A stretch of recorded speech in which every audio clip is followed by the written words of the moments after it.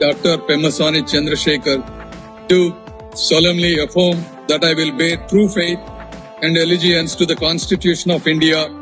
as by law established, that I will uphold the sovereignty and integrity of India,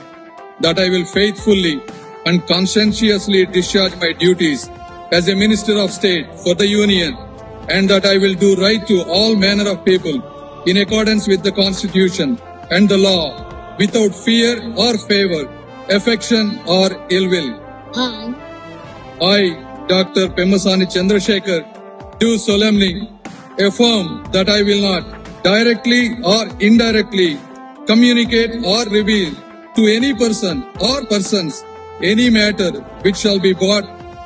under my consideration or shall become known to me as a Minister of State for the Union, except as may be required for the due discharge of my duties as such Minister of State.